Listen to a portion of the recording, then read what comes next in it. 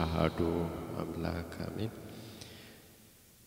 ብፁዕ አቡነ ዲሜጥሮስ የቅዱስ ሲኖዶስ አባል በምስራቅ ካናዳ የኢትዮጵያ ኦርቶዶክስ ተዋሕዶ ቤተክርስቲያን ሀገረ ስብከት ሊቀ ጳጳስ፣ ክቡር አባታችን ሊቀ ካህናት ምሳሌ እንግዳ የሀገረ ስብከቱ ዋና ስራ አስኪያጅ፣ የካቴድራላችን አስተዳዳሪ፣ የእግዚአብሔር ቤተሰቦች ምእመናንና ምእመናት እንደምን ዋላችሁ?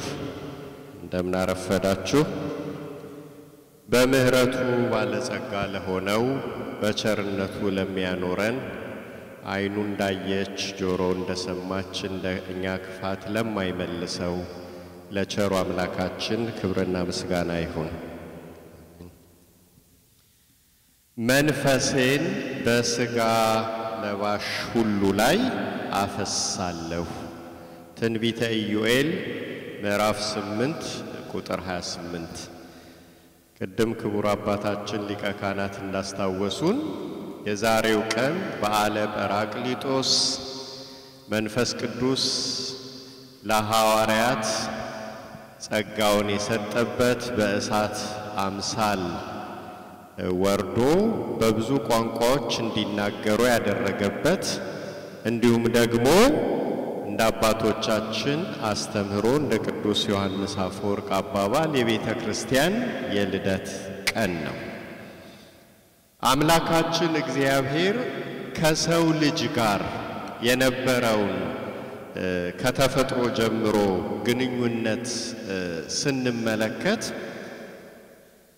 እግዚአብሔር በባህሪው ዘላለማዊ የሆነ አምላክ ፍጥረቱን ሳይፈጥር ብቻውን የኖረ አምላክ እንደሆነ እናውቃለን። ነገር ግን ሕይወት የተባለውን ስጦታ ለፍጡራኑ መስጠት ስለፈለገ እንዲሁም የፍቅሩን ጥልቀት ማሳየት ስለወደደ ዓለሙን ከፍቅሩ የተነሳ የፈጠረው አምላክ አሁንም በፍቅሩ ያኖረዋል። እንደገና ደግሞ ዓለሙ የሚጠቀለለው በእግዚአብሔር ፍቅር። ስለዚህ ዓለም ሲፈጠር ራሱ እንደ ኦርቶዶክሳውያን አባቶቻችን ትምህርት የሥላሴ ሥራ ነው። የአብ የወልድ የመንፈስ ቅዱስ። አብ አምላክ ነው፣ ወልድ አምላክ ነው፣ መንፈስ ቅዱስም አምላክ ነው። እንዲህ ስላልን ግን ሰለስቱ አማልክት አንልም። በስም ሶስትነት ያለው አንድ አምላክ ብለን እናመልካለን። ከሶስቱ አካላት አንዱ አካል የሆነው መንፈስ ቅዱስ እንደ አብ እንደ ወልድ ፈጣሪ እንደሆነ መጽሐፍ ቅዱስ በግልጽ ቋንቋ ይነግረናል። ለምሳሌ ወደ ፍጥረት ታሪክ ልውሰዳችሁና ኦሪት ዘፍጥረት ምዕራፍ 1 ከቁጥር 2 ጀምሮ ስናነብ ምድር ባዶ በነበረችበት ሰዓት የእግዚአብሔር መንፈስ በውሃ ላይ ሰፎ ነበር የሚል ቃል እናነባለን። የእግዚአብሔር መንፈስ በውሃ ላይ ሰፎ በዓለሙ መልቶ የነበረውን ግዙፍ የሆነውን ውሃ ሕይወት አስገኝ አደረገው። ለምን? እግዚአብሔር በዓለሙ ያለው ውሃ ነፍስ ያላቸውን ተንቀሳቃሽ ፍጥረታት ወፎችን በየውቅያኖሱ በትላልቅ ኩሬዎች ወንዞች ያሉ ተንቀሳቃሽ ፍጥረታትን እንዲያገኙ ውሃው የታዘዘው ከመንፈስ ቅዱስ ኃይል የተነሳ መንፈስ ቅዱስ በውሃ ላይ ሰፎ ስለነበር ማህያዊ በቤተ ክርስቲያን ቋንቋ ሕይወት አስገኝ የሚባለው ቅዱሱ መንፈስ ውሃ ፍጥረታትን የሚያስገኝበትን ኃይል ስለሰጠው ፍጥረታት እንደተፈጠሩ እናነባለን። ስለዚህ መንፈስ ቅዱስን ሥራ በስነ ፍጥረት በዚህ መልኩ እንመለከታለን። የሰው ልጅ አምላኩን ትእዛዝ ተላልፎ ምንም እንኳን የእግዚአብሔር ጸጋ ቢርቀው ምንም እንኳን ኦሪት ዘፍጥረት አሁንም ምዕራፍ 6 ውስጥ እንደምናነበው እግዚአብሔር በሰው አዝኖ መንፈሴ ለዘላለም በሰው ላይ አያርፍም የሰው ልጅ ከታናሽነቱ ጀምሮ ልቡ ክፉ ነው እስኪል ድረስ እኛ በሚገባን ቋንቋ መጽሐፍ ቅዱስ ሲገልጸው እግዚአብሔር ሰውን በምድር በመፍጠሩ ተጸጸተ አዘነ ተብሎ እስኪጻፍ ድረስ ምንም እንኳን የአዳምና የሔዋን በደል አምላካቸውን እግዚአብሔር ቢያሳዝንም የመንፈስ ቅዱስ ጸጋ ግን ሙሉ በሙሉ ከሰው ልጆች አልራቀ ለምሳሌ የአዳም ልጆች እየተባዙ መጥተው ብዙ ተባዙ ምድርንም ሙሏት የሚለው የፈጣሪ ቃል ተፈጽሞ እኛ ድረስ ትውልድ ሲቀጥል አይተናል ምንም እንኳን የተቃራኒ ጾታዎች ግንኙነት ለአዲስ ልጅ መወለድ ምክንያት ቢሆንም ይህ የሚሆነው በመንፈስ ቅዱስ ረቂቅ ሥራ ነው ከወንድ አብራክ አዲስ ፍጥረትን ፈጥሮ ከፍሎ ከሴት ደም ጋር አዋህዶ አዲስ ልጅ እንዲፈጠር የሚያደርገው ቅዱሱ መንፈስ ይህን የተረዳው ኢዮብ በመጽሐፉ ምዕራፍ 33 ቁጥር 4 ላይ ምን ይላል የእግዚአብሔር መንፈስ ፈጠረኝ መጽሐፈ ኢዮብ ምዕራፍ 33 ቁጥር 4 ስለዚህ መንፈስ ቅዱስ ማን ነው መንፈስ ቅዱስ ፈጣሪ ስለ መንፈስ ቅዱስ ስንማር ክርስቲያኖች መንፈስ ስለተባለ ብቻ ዝርው የሆነ አካል የሌለው እንደሆነ አድርገን አናስብ መንፈስ ቅዱስ የራሱ የሆነ አካል አለው ለዚህ ነው እርሱ በወደደ መልኩ የሚገለጠው በሐዋርያት ላይ በእሳት ላንቃ በሚታይ መልኩ የተገለጸ አካል ያለው በስራው ራሱን የሚገልጥ ያ የመንፈስ ቅዱስ አካል ደግሞ በዓለም የመላ ከሶስቱ የሥላሴ አካላት ወልደ እግዚአብሔር አንዱ አካል በተለየ አካሉ የኛን ባህሪ ወስዶ ሰው እንደሆነ እናውቃለን የመንፈስ ቅዱስ አካል ግን በዓለሙ የመላ ፍጥረቱን ሁሉ በተለየ መልኩ በተለየ ጸጋ የሚያኖር በስራው የሚገለጥ መሆኑን ልናውቅ ይገባል መንፈስ ስለተባለ ብቻ የተበተነ አይደለም ለምሳሌ ሐዋርያው ቅዱስ ጳውሎስ ለሮሜ ምዕመናን ሲጽፍ ምዕራፍ 8 ቁጥር 11 ላይ በእናንተ በሚኖረው በመንፈሱ ለሚሞተው ሰውነታችሁ ደግሞ ሕይወትን ይሰጣል ማን ሰጪው እግዚአብሔር ነው እንዴት በመንፈስ ቅዱስ አማካኝነት ይሄ አካላችን ከበሰበሰ በኋላ እንደገና ሊነሳ የሚችለው እግዚአብሔር በመንፈሱ ሕይወትን ስለሚሰጠው ነው የሮሜ መልእክት ምዕራፍ 8 ቁጥር 11 ላይ እንደምናነብ ስለዚህ መንፈስ ቅዱስ የአብና የወልድ መንፈስ የሆነ አባቶቻችን ስለ ምስጢረ ሥላሴ ሲያስተምሩን እኛ በሚገባን ቋንቋ ለመግለጽ አንድ ሰው ልብ አለው ቃል አለው እስትንፋስ አለው እነዚህ ሶስት ነገሮች ስላሉት ግን ሶስት ሰው አይባልም አንድ ሰው ይባላል እንጂ እንደሚሉ በሰው ልብ አብን በቃል ወልድን በሰው እስትንፋስ ደግሞ መንፈስ ቅዱስን መስለው በሚገባን ቋንቋ ምሳሌ ዘያጽጽ ጎዶሎ ምሳሌ ልንረዳው የማንችለውን የሥላሴን ምስጢር ለመግለጽ በቂ ባይሆንም በዚህ መልኩ ያስተምሩናል ለአብና ለወልድ መንፈስ ቅዱስ ሕይወታቸው እስትንፋሳቸው ለዚህም ነው የእግዚአብሔር መንፈስ ሕይወት ሰጭ እየተባለ የሚገለጽ ስለሆነ መንፈስ ቅዱስ ከአብ ከወልድ ጋር የተካከለ አይደለም የሚባለው የሥላሴ ባህሪ የሥላሴ መለኮት አንዲት ስለሆነች በአንዱ ባህሪ መካከል እኩል መሆን መተካከል የሚባል ነገር የለም አንድ ነው እኩል ከመሆን በላይ ለዚህ ነው ቅድም አብ አምላክ ነው ወልድ አምላክ ነው መንፈስ ቅዱስ አምላክ ነው ግን አንድ አምላክ ብለን እናመልካለን በሶስት ስም የሚገለጽ ሰለስቱ አካላትን አሃዱ እግዚአብሔር ብለን እናመልካለን። ስለዚህ ወደ ርዕሴ ስመለስ መንፈሴን በሥጋ ለባሹ ላይ አፈስሳለሁ ብሎ በነቢዩ በኢዩኤል አንደበት ትንቢት የተናገረው አምላካችን እግዚአብሔር ምንም እንኳን የሰው ዘር በኃጢአት ከአምላኩ ቢለይም እግዚአብሔርን ቢያሳዝንም እግዚአብሔር ልብ በሉ ክርስቲያኖች በባህሪው ፍቅር ስለሆነ የእግዚአብሔር ፍቅር ደግሞ ስለማይለወጥ ፍቅር ነው እግዚአብሔር ስንል የፍቅሩ መጠን ወይንም የፍቅሩ ባህሪ በሰዎች በጎነትና ክፋት ላይ የሚመሰረት አይደለም። ይሄኛ ፍቅር ኮንዲሽናል የሚባለው ነገሮችን ሁኔታዎችን አይቶ የሚቀያየር የሰዎች ፍቅር የእግዚአብሔር ፍቅር ግን አንኮንዲሽናል ስለሆነ የሰው ክፋት የማይለውጠው የሰው በጎነት የማይማርከው እንዲሁ ብቻውን የሚወድ መጥላት የማይችል ፍቅር ስለሆነ ምንም እንኳን መንፈሱ ለጊዜው በሰው ልጅ አዝኖ ከሰው ልጅ ቢርቅም አዳም ብቻዬን ሆንኩኝ ብሎ እርቃኑን ሆኖ የአምላኩን ድምፅ እስኪፈራ ድረስ በገነት ዛፎች መካከል ቢሸሸግም አዳምን የፈለገ የፍቅር አምላክ እንዳለን እናውቃለን። ስለዚህ አንድ ተስፋ እግዚአብሔር በነቢያቱ አማካኝነት ይነግረን ነበር። ለምሳሌ አንድ ሁለቱን ለማየት በሕዝቅኤል አድሮ ትንቢተ ሕዝቅኤል ምዕራፍ 36 ላይ እንደምናነበው የሰው ልጅ በልቡ ክፋትን አንግሷል፣ የአምላኩን ትእዛዝ አፍርሶ ከእግዚአብሔር ተለይቷል። የሰው ልጅ ክፉ ስለሆነ ግን ለክፋቱ አልተወውም አለ እግዚአብሔር። ምን ማድረግ ፈለገ?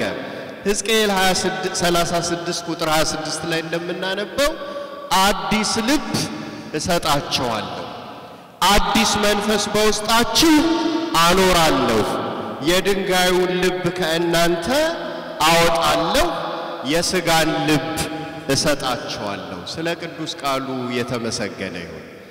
ልብን የሚቀይር ወገኖቼ እግዚአብሔር ብቻ ነው። የሰው ልቡ የሚታወቀው ለእግዚአብሔር ብቻ ነው። እገሌን አቀዋለሁ ብለን ስለ ሰው መናገራችን የሰው ልቡና የውስጥ ሐሳቡ የተሰወረ ነው ተብሎ በመጽሐፍ ተገልጿል። ልብን የሚመረምር ልብን የሚመዝን አምላክ ግን የሰው ልጅን የልቡን ክፋት አይቶ ይሄን እንደ ድንጋይ የሆነውን ክፉ ልብ አውጣና አዲስ ልብ ሰጣለዋል። ይህን የተረዳው ዳዊትን በመዝሙሩ ሲዘምር ልበ ንጹሃ ፍጥር ሊተ እግዚኦ መንፈሰ ርቱዐ ሐድስ ውስተ ከርሥየ አቤቱ ንጹህ ልብን ፍጠርልኝ የቀናውንም መንፈስ በውስጤ አድስ። የሚገርም ጸሎት ታውቃላችሁ ክርስቲያኖች፣ ለእያንዳንዱ ሰው ልቡ የማንነቱ መገለጫ ነው። እኛ በልባችን ያለውን ነው የምንሆን። አንድ ሰው ልቡ ክፉ መዝገብ ከሆነ በአንደበቱ የሚናገረው ክፉ ነው፣ የሚሰራው ክፉ ነው። መዝገቡ ክፉ ስለሆነ መልካም ነገር ሊያወጣ አይችልም። መልካም መዝገብ ካለው ልቡ መልካም ደግሞ ከሆነ በሚናገረው በሚሰራው ለሰዎች በሚያደርገው ነገር ሁሉ በጎነቱ በመዝገቡ ልቡ ውስጥ ያለው ማንነት በጎነት ይገለጻል ማለት ነው። ስለዚህ ከዳዊት ጋር አቤቱ ንጹህ ልብን ፍጠርልኝ ማለት መልካም ሰውን ሊቀይር የሚችል እንደ ድንጋይ የደነደነው ልብ በቃሉ መዶሻነት የሚያፈርስ የልብን ክፋት የልብን ሸለፈት በሁለት በኩል የተሳለ ሰይፍ ነው በተባለው በቃሉ ሰይፍነት የሚገርዝ የሚቀይር የሚለውጥ እግዚአብሔር መንፈስ ቅዱስ ነው። ክብርና ምስጋና ለአምላካችን።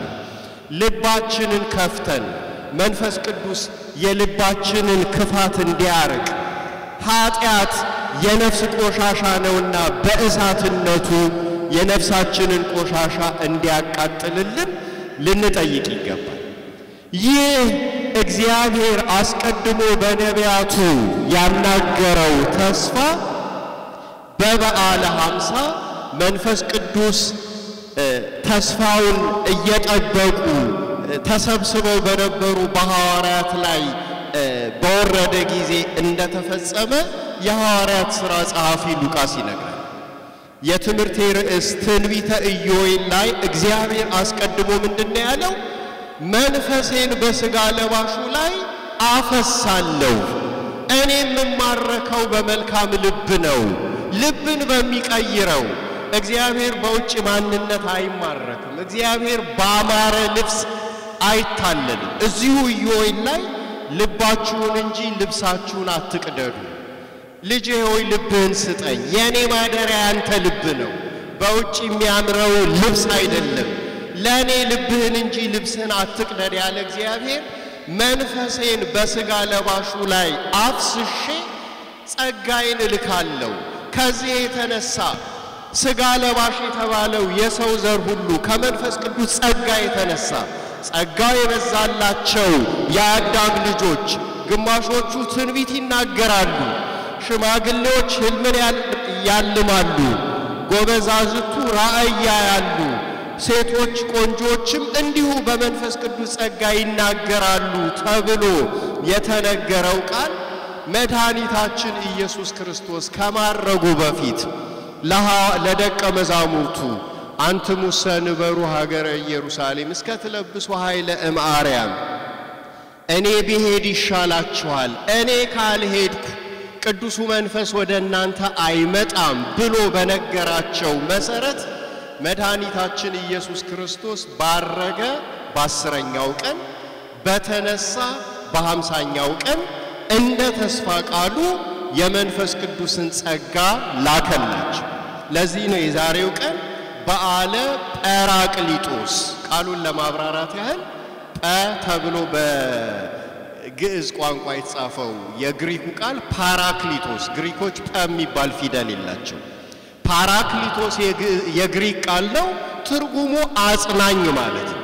መንፈስ ቅዱስ ከሥራው አንጻር አጽናኙ ተብሎ ተገልጿል። አጽናኙ ፓራክሊቶስ ጰራቅሊጦስን እልክላችኋለሁ እንዳላቸው እያደገክሙ ጓለማውታ ትኩኑ፣ ወላጆች እንደሌላቸው ልጆች አልተዋችሁም ብሎ አስቀድሞ ለደቀ መዛሙርቱ የነገራቸው መድኃኒታችን ኢየሱስ ክርስቶስ የመንፈስ ቅዱስን ጸጋ ላከላቸው።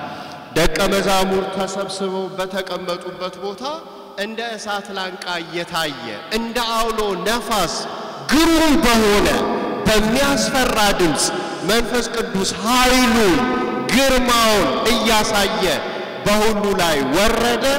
ቤተ ክርስቲያን ሐዋርያት ተሰብስበው በነበሩባት በመጀመሪያዋ በማርቆስ እናት በማርያም ቤት ተመሰረተች። ለዚህ ነው ይህ ቀን የቤተ ክርስቲያን የልደት ቀን የሚባል። ሐዋርያት ከተሰጣቸው የመንፈስ ቅዱስ ጸጋ የተነሳ በብዙ ቋንቋዎች ይናገሩ ነበር። በጣም ደግሞ የሚገርመው የሐዋርያት ሥራ ምዕራፍ 2 ላይ እንደምናነበው ዝነኛውን የቅዱስ ጴጥሮስን ስብከት የሰሙ ሰዎች ከተለያየ አገር የመጡ ሰዎች ናቸው። 15 አይነት ነገዶችን ሉቃስ የሐዋርያት ሥራ ምዕራፍ 2 ላይ ይዘረዝርልናል። ከሊቢያ ድረስ ከአረብ አገር ከዚህ የመጡ ሰዎች የቅዱስ ጴጥሮስን ትምህርት ይሰሙ ነበር ይለናል። የተለያየ ቋንቋ የሚናገሩ ሰዎች እንዴት በአንድ ጊዜ በአንድ ቅጽበት የቅዱስ ጴጥሮስን ትምህርት ሊሰሙ ቻሉ? በመንፈስ ቅዱስ ጸጋ። እውነት ነው አባቶቻችን ሐዋርያት ለወንጌል አገልግሎት እንዲጠቅማቸው ወተናገሩ በነገረ ሁሉ በሐውርት እንዲል የቤተ ክርስቲያናችን ቅዳሴ በዓለሙ ቋንቋ ሁሉ ተናግሯል። ብዙ ልሳናት ተገልጾላቸው አስተርጓሚ ሳያስፈልጋቸው የቋንቋ እንቅፋት ሳይኖርባቸው ወንጌልን በዓለም ሰብከዋል። መንፈስ ቅዱስ የወረደ ቀን ግን የቅዱስ ጴጥሮስን ትምህርት የሰሙ ሰዎች የተለያየ ቋንቋ ነው የሚናገሩት። ለምሳሌ አረብኛ የሚናገር ይኖራል፣ የፋርስ ቋንቋ የሚናገር ይኖራል። ቅዱስ ጴጥሮስ በራሱ አፉን በፈታበት ማዘርታንግ በሚባለው በዕብራይስጥ ሲናገር እሱ በዕብራይስጥ የሚናገረው የዕብራይስጥ ቋንቋ የማያውቀው አረብኛ የሚናገረው ሰው በራሱ ቋንቋ እንዲሰማ ሆኗል። ለምን? መንፈስ ቅዱስ ይህንን ማድረግ ስለሚችል። ይህ ታላቅ የመንፈስ ቅዱስ ሥራና ጸጋው የተገለጸበት ለሰው ዘር ጸጋውን በዚህ መልኩ የሰጠበት መንፈሴን በሥጋ ላይ አፈስሳለሁ እንዳለ አምላካችን ከዛን ቀን ጀምሮ መንፈስ ቅዱስ ቤተክርስቲያንን እየመራ ምስጢራትን እያከናወነ እንደምታውቁት ኦርቶዶክሳዊት ቤተክርስቲያናችን ያለ መንፈስ ቅዱስ አሰራር የምትፈጽመው ምስጢር የለም። በጥምቀት ምስጢር ከውሃና ከመንፈስ ነው የምንወለደው። መንፈስ ቅዱስ ጸጋን ያሰጣል። ቅዳሴ ላይ ህብስቱና ወይኑ የጌታችን የኢየሱስ ክርስቶስ አማናዊ ሥጋና ደም ወደ መሆን የሚለወጠው በመንፈስ ቅዱስ ሥራ ነው። ካህኑ ወደ እግዚአብሔር አብ ይህንን ጥያቄ ስለሚያቀርብ ንስለከ እግዚኦን አስተበቋከ ከመ ትፈኑ መንፈሰከ ቅዱሰ ቅዱስ መንፈስን በዚህ ህብስትና በዚህ ጽዋ ላይ ትልክ ዘንድ እንለምንሃለን ይላል። ለምን?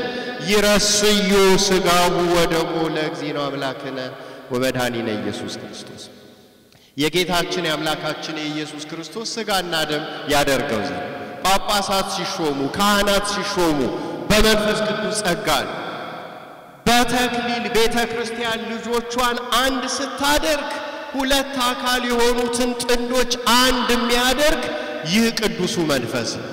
ስለዚህ ክርስቲያኖች ከዳዊት ጋር የኛም የዛሬ ጥያቄ ወመንፈሰከ ቅዱሰ ኢታውጽ እምላእሌ ሊሆን ይገባል። አምላኬ ሆይ ቅዱሱ መንፈስን ከኔ አትውሰድብኝ።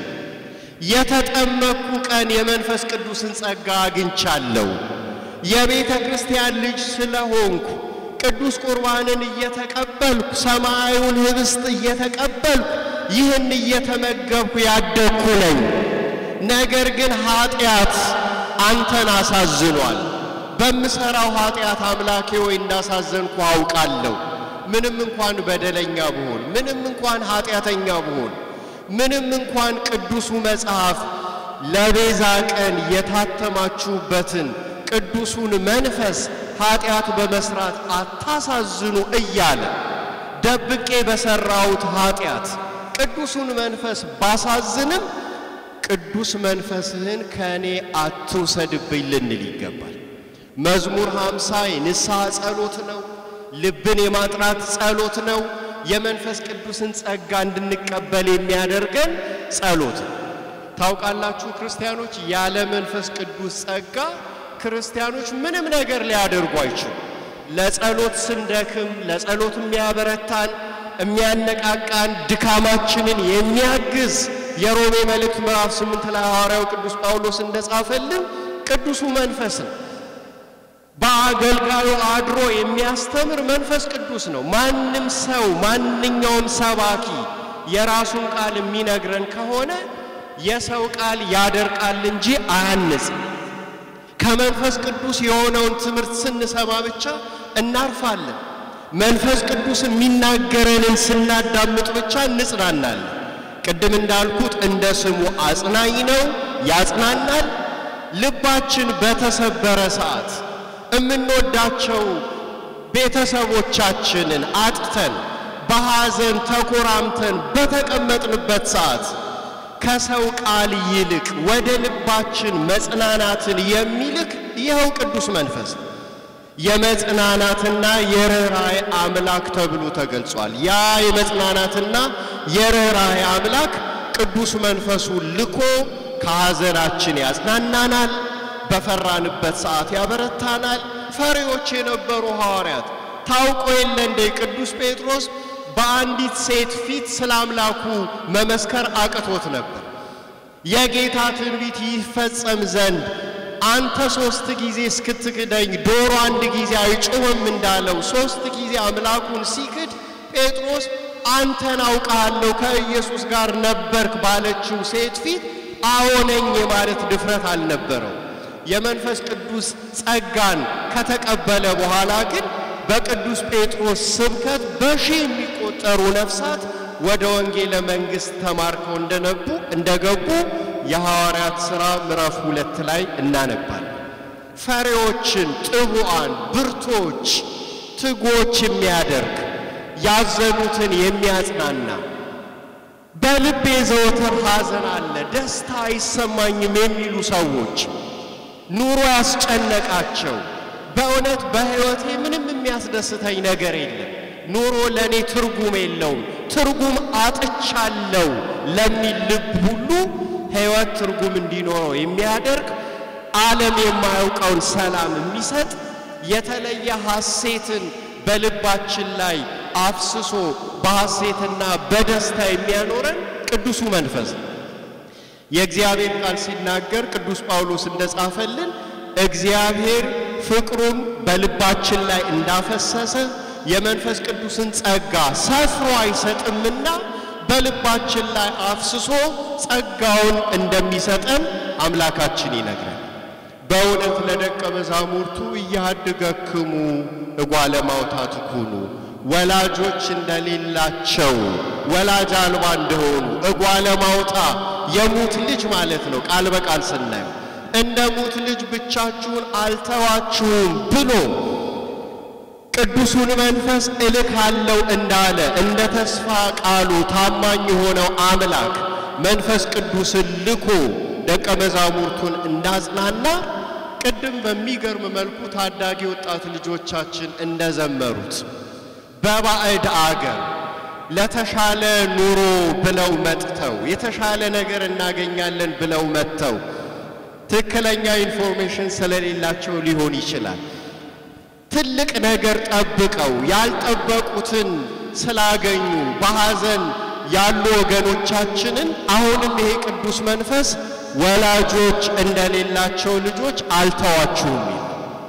ከአባት ከእናት ብንለይ ቤተሰብ ባይኖረን ኩርምት ብለን በተኛንበት ቦታ የሚጠይቀን ሰው ባይኖር በጣም ልብን በሚነካ መልኩ ዳዊት ሲዘምር እስመ አቡየ ወእሜ ገደፉኒ ወእግዚአብሔር ተወክፈኒ አባቴና እናቴ ተውኝ እግዚአብሔር ግን ተቀበለኝ አባት እናት ወላጆች ልጆቻቸው ሊተው አይችሉ ድንገት ቢረሱ እንኳን ቢተው እንኳን የማይረሳ አምላክ አለን ክብርና ምስጋና ለአምላካችን ብቻዬን ነኝ ብለን በተቀመጥንበት ሰዓት የሚረዳኝ ሰው የለኝም እንደ መጻጉ ሰብ አልበ ሰው የለኝም እኔ ብቻዬን ነኝ ላለ ብቸኝነት ለተሰማው ልብ በሐዘን ለተከዘ ልብ መጽናናትን የሚልክ አምላክ በሰው አድሮ ስራውን የሚሰራ ልጆቹን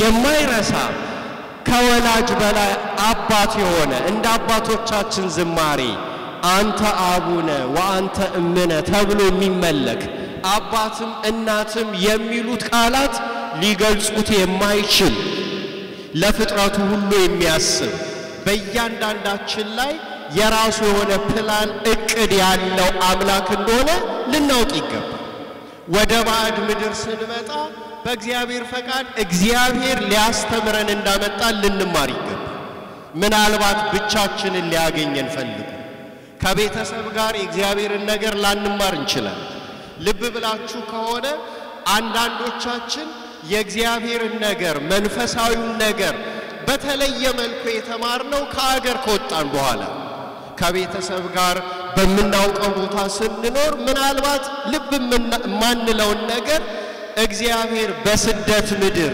ብቻችንን ሲያገኝ በራሱ ጥበብ ስለሚያስተምረን ቤታችንን ዘግተን ስናለቅስ እንባችንን ያበሰ እግዚአብሔር ሊትራሊ እንባን ያብሳል ተብሎ በመጽሐፍ ቅዱስ ተጽፏል ልጆቹ ያለቀሱ ዝም የማይ ከአይኔ የሚወጣው እንባ አሸንፎኛልና አይነን ከኔ መልስ ብሎ በመሐሌ እየተናገረ ለእንባ የሚሸነፍ የልጆቹ ጭንቀት የሚገባው የምናመልከው አምላክ ወገኖች ይወቁ ሰው የሆነ አምላክ እንደ ሰው የተራበ የታመመ ያዘነ የተከዘ የጸለየ ስለዚህ ልጆቹ በባዕድ ምድር መንገድ ላይ ሲተኙ ብቻዬን ሆንኩኝ ወገን የለኝም ብለው ሲያለቅሱ ዝም የሚል አምላክ አለ እንባን ያብሳል በቅዱስ መንፈሱ ያጽናናል ልጄ ሆይ ላስተምርህ ነው ያመጣው ይላል ልጄ ሆይ ባንቺ ላይ ቅዳለኝ በእያንዳንዳችሁ ላይ እኔ ማስበው ሐሳብ አለ አዲስ አድርጌ ልሰራ ልለውጥ በራሴ መልኩ ሼፕ ላደርግ ኢትዮጵያ ውስጥ ትኖር ነበር ከቤተሰብ ጋር ትኖር ነበር ነገር ግን ቃሉን እየሰማ የመጽሐፍ ቅዱስ ቃል እየተሰበከልህ ወደ ልብህ አይገባም ምንም ቻሌንጅ አልነበረብህም አልቅሳ አታውቅም አሁን ግን በባዕድ ምድር ስታለቅስ ወደኔ ትጮሃለህ እኔን ታገኛለህ እኔም እንባህን አብሳለሁ የተጎዳውን ያዘነውን የተከዘውን ልብን አጽናናለሁ በቅዱሱ መንፈሴ አረጋጋለሁ ይለን ዘንድ ወደዚህ ምድር አምጥቶናልና በአምላካችን ተስፋ ልንቆርጥ አይገባም ወገኖች እንደ እግዚአብሔር ያለ አስተማሪ ማንም የለም እግዚአብሔር በራሱ መንገድ ያስተምራል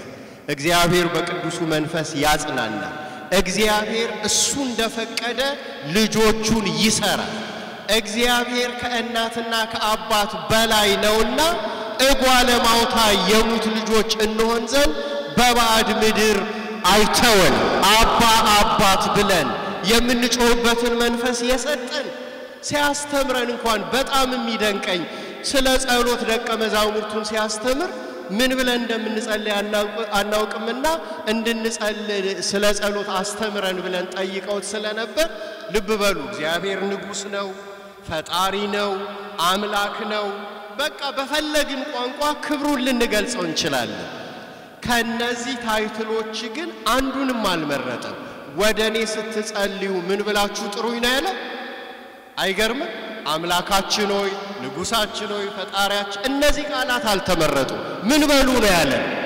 አባታችን እግዚአብሔር ከምንም በላይ እኛ ልጆቹ ስንሆንለት ደስ ይላል የልጅና የአባት ሪሌሽንሺፕ እግዚአብሔርን ስለሚያስደስተው አባታችን ሆይ በሉኛል አባት ብለን የምንጮህበትን መንፈስ ለኛ የሰጠው በመንፈስ ቅዱስ በኩል ነው ስለዚህ አባቱ ያለለት የሚያለቅስ ልጅ አለ ጾም የሚያድር ልጅ አለ ተስፋ የሚቆርጥ ልጅ አለ ምናልባት በባዕድ ምድር እንግዶች ሆነው የመጡ ቀደም ሊቀ ካህናት በኋላ ስለነሱን እነግራችኋለሁ ያሏችሁ ወገኖቻችን ስደት ምድር ብለው እዚህ ሲመጡ አባት እንደሌላቸው ካሰቡ ክርስትናቸውን ሊጠይቁ ይገባል እኔስ አባት አለኝ አላዝንም በሬን ዘግቼ አልቆዝምም የልቤን የሚያውቅ ሰው ለጓደኛዬ ልቡን እንኳን ቢነግረው የልብን የሚያደርስ ፍጥረት የለም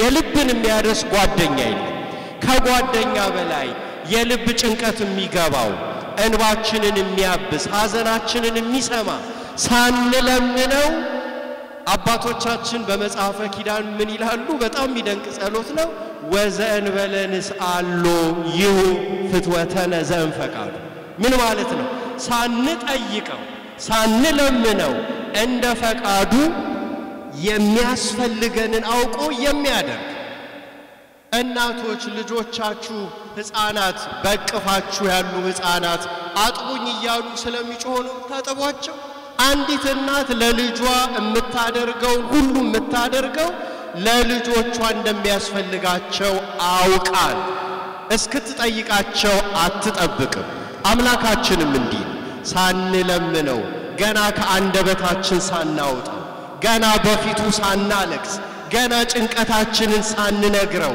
የታሰበውን የሚያውቅ እንደ ፈቃዱ የሚፈጽም አምላክ በቅዱሱ መንፈስ የሚያጽናና እዚህ ድረስ ቅርብ የሆነ እዚህ ድረስ ፐርሰናል የሆነ እንደዚህ አይነት ሪሌሽንሺፕ ከኛ ጋር ያለው አምላክ አለንና በዚህ አምላክ ልንጽናና ይገባል በእውነት አጽናኙን መንፈስ ለሰው ዘር የላከ በሰውት እምነ መንፈሴ ዲበ ሁሉ ዘሥጋ በሥጋ ለባሽ ላይ መንፈሴን አፈስሳለሁ ብሎ የተናገረ ፍጥረቱን ያልተወ አጽናኙን መንፈስ ለላከ ለአምላካችን ለእግዚአብሔር አብ እንዲሁም የማዳኑን ሥራ ይሰራ ዘንድ ለኛ ድህነት ለላከው ለውድ ልጁ ለመድኃኒታችን ለኢየሱስ ክርስቶስ ጸጋ ሆኖ ለተሰጠን ለቅዱስ መንፈስ ክብርና ምስጋና አምልኮና ውዳሴ ይሁን።